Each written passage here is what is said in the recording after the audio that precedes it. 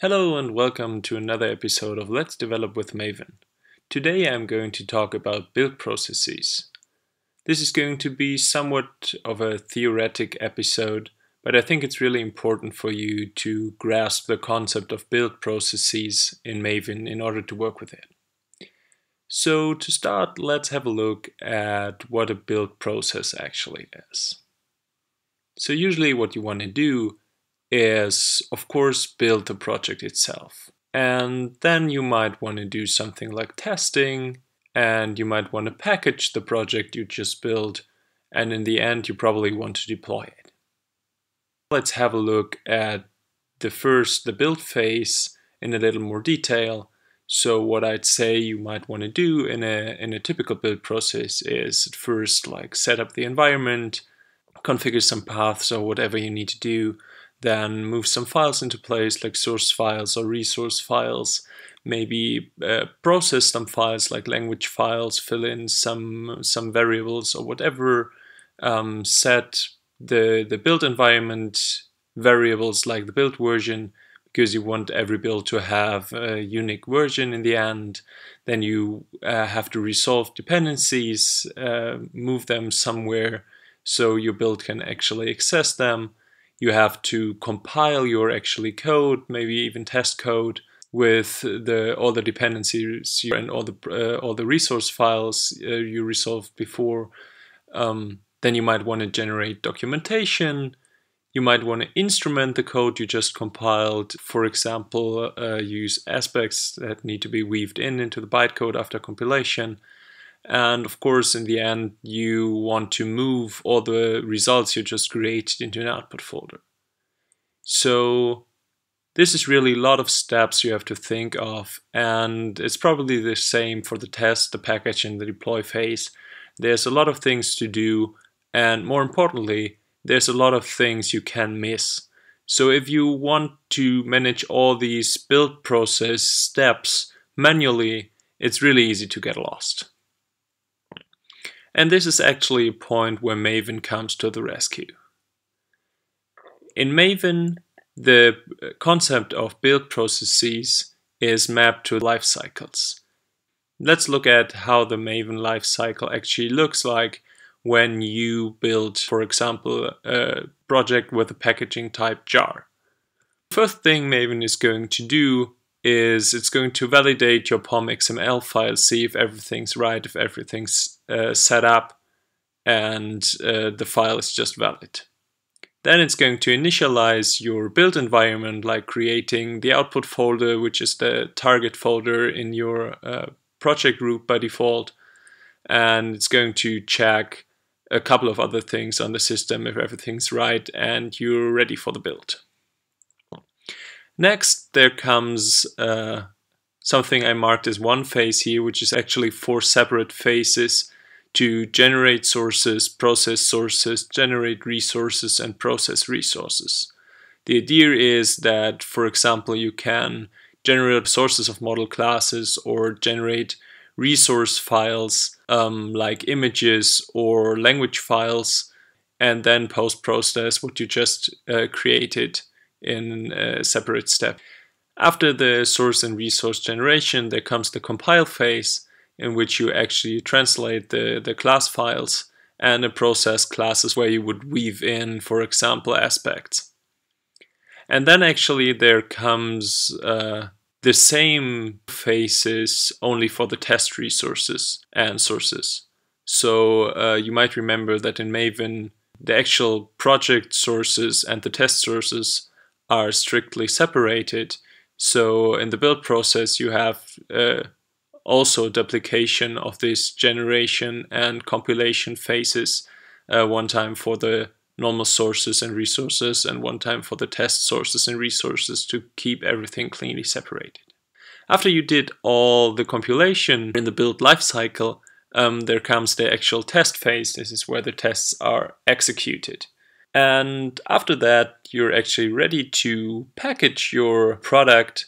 So after the test successfully executed, you can prepare the packaging, like move files into place, extract dependencies. You might want to repackage your stuff, and then of course do the packaging itself. Get everything you want, all your resources, all your class files together and put them into one jar file.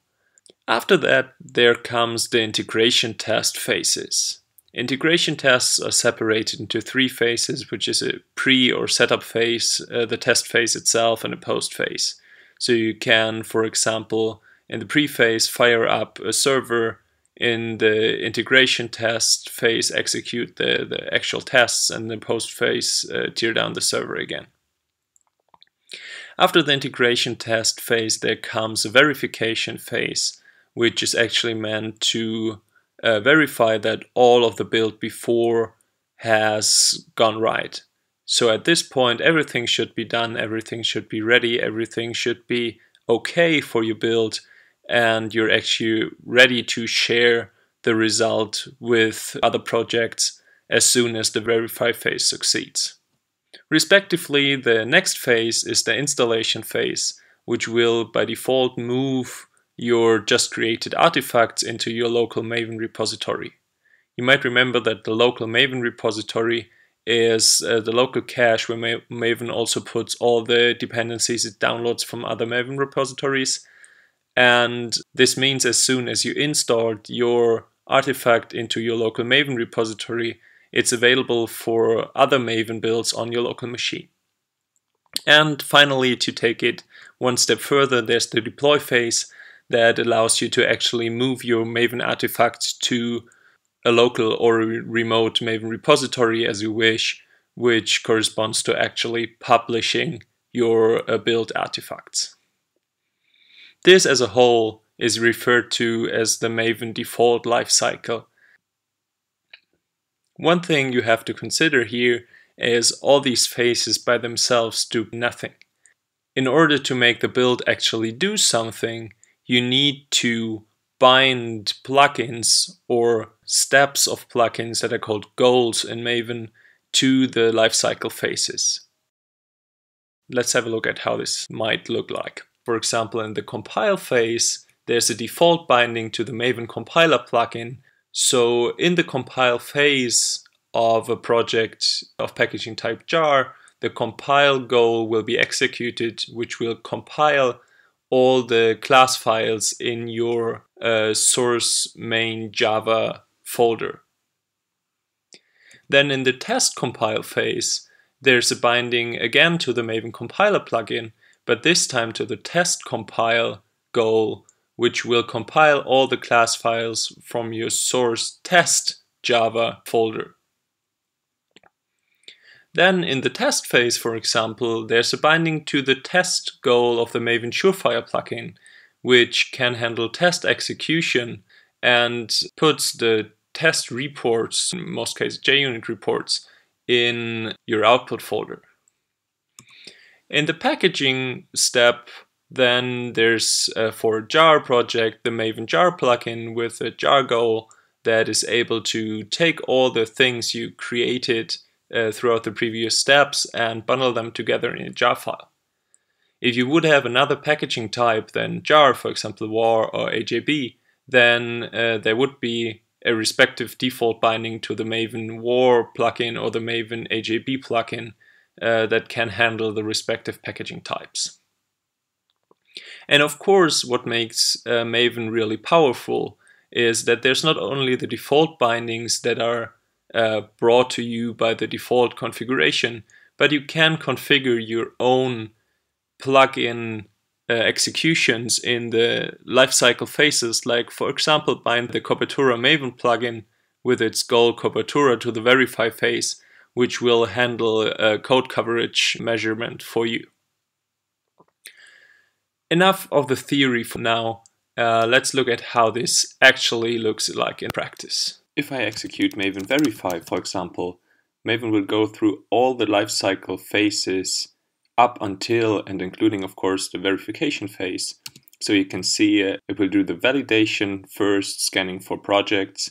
It will then do the initialization to set the build up and actually get started. And then you see the plugin executions, like first the Maven resources plugin processing the resources, then the Maven compiler plugin compiling the code, then the resources plugin again processing the test resources, the compiler plugin again, compiling the test classes, and then you see the Maven Surefire plugin in the test phase executing the tests. You can see the test results here in the Maven output, and you can also see that Surefire wrote the reports to the report directory. Afterwards, we come to the packaging phase, where the jar plugin bundles our stuff into a jar file. And since there's nothing assigned to the verification phase, this is where the processing actually ends with a build success message. Nice thing is that I can do this very same thing until every arbitrary step in the lifecycle. So for example, I can run Maven test, and Maven will execute all the steps until tests, processing resources, compilation and stuff, execute the tests, and then execute without the packaging. Or else I could do Maven compile and just do the respective first steps. There are actually two more life cycles in Maven that are of interest to you. The first one is the clean life cycle. The most important thing for you to remember is that clean is used to actually wipe out the target folder, that is the folder containing all the compiled and generated classes, resources and whatsoever. So if you ever get to a point where a Maven build behaves strange or something, you might want to try running a Maven clean to get rid of all the previously created stuff and start from scratch. Another quite helpful thing is the Maven site lifecycle, which actually allows you to create a documentation site for your project. I will probably do an episode on Maven site generation in the near future. So for now, just keep in mind that there is such a thing that allows you to create a documentation site. Last thing I want to show you today is that you can actually combine phases from different life cycles, like say clean and compile, to make Maven go through both life cycles, first the clean and after that the default life cycle till the compilation phase. That's it for today. I hope you enjoyed it. If you have any questions, drop me a comment. If you like this video, give me a thumbs up. And if you have any critique or feedback, just send me a message, drop me a comment, let me know. I'm always happy to improve on your feedback. Anyways, thanks for watching. That's it for today. Hope to see you next time.